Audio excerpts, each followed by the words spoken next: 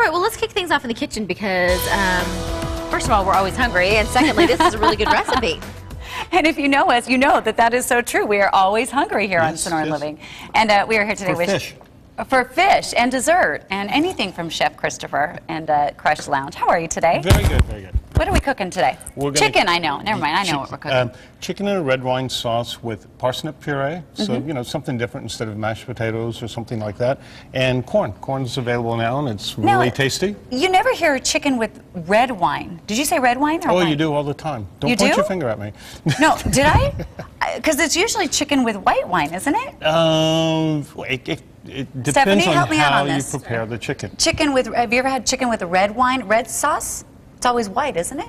I don't know, a red wine reduction? Sure, okay. yeah. All right, all right. Well, there's a very famous dish in France with chicken and red wine. All right, well, I'm excited to try it. I'll tell you if I like it. Okay. I'm sure I will. How do we start? Well, so I'm going to show you all the ingredients. We have some chicken breast. We have some fresh corn. Those are pearl onions. They could be shallots if you like. Here I have some already parsnip puree done. Here I have a parsnip. Okay. Got some cubed carrots and shallots or onions and garlic, some fresh thyme, basil, butter, a little cream, and some olive oil. Now, did you have to do anything to this, or literally it is just the parsnips and that's it? Parsnip, a little cream, and a little butter. Okay. So what we do is we just cube up. We peel the parsnip, cube it up, and just put it in a pan. Okay. And then we add some cream. Now, if you want, you could add. You want to make it a little lighter. You could add a little water, and you know, make it a little more of a low-cal dish. And I'm just going to put that up there. And what we do is we just let that cook for like 15 or so minutes till they're tender. Okay. And then when they're tender, we put it in your food processor. And add the butter to that, and add the butter, salt, and pepper. Or you could push it through a small sieve with a spatula, and then season it with salt and pepper. Like I said, I already have some done. Can you do that ahead of time so you could? Oh, you can do it the day before. Okay, and can you freeze it too, or when you thawed it out? I wouldn't freeze it. Okay. But I mean, it's so easy to make. The easiest way actually to make it is just do what I'm doing here with the little cream, and then if you make this is a small portion, so if you're doing like for 6 or 7 people, it's going to be much bigger. And just put it in the blender. Put the top on, blend it, add salt, pepper, a little butter, done. Okay. And you could have chives, tarragon to it, anything you absolutely want. I can see your wheels spinning, just everything that you can add to it. Well, you can add any kind of flavor that you like, and then if you have a lot left over, you just keep it. The next day, just add some chicken stock to it, and bring it to a simmer, and you have a wonderful soup, parsnip soup. Parsnip soup? Good, okay. So that's going to heat up? Heat up, and that'll puree. And then the next thing, we get a chicken breast, and we're going to saute it in a little... This chicken breast? Olive oil? Well, that's just a little blend of olive oil and canola oil.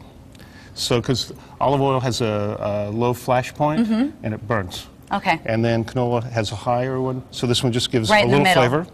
And one thing I always like to do when I'm browning something... You add butter to the oil? Add just a little bit of butter. How come? Well, it lets me know when the pan's hot. And on this stove, it could let me know like tomorrow. Are you saying that you don't like our stove? I would never say that. It's just a little different than the ones you have at the restaurant, I'm sure. A little bit. Well, that's a good idea. So when it melts, you know you're good. Well, when it starts to brown, you know that the pan's nice and hot. Okay. So we're leaving the skin on, and a little salt and pepper. I got a little cracked pepper here. And then we're going to pretend the pan's hot. And because we want it to it's not really going to sizzle. Oh, just pretend that it's sizzling? Okay. Oh, I do hear sizzling in my ear. Do you hear sizzling at home? Brendan, do you hear the sizzle? Yeah? So, you know, it's browning. We don't want to keep it browning too long because we might burn it. Okay, wait, it's sizzling. There you go. So get that. There you go. We'll just hold that pan down. Oh, yeah, it's so hot. I can grab You can touch it. And it's been on for 10 minutes. But okay, anyway, that's enough, Christopher. So anyway, so we're going to salt the other side too. So when it's nice and brown, we're going to add the shallots or onions, chopped onions, carrots, and a little smashed clove. Do you want to smash that? Wait, okay. Yeah, don't cut yourself. Like this? Yeah.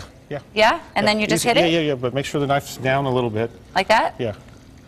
Easy. Yeah, there we go.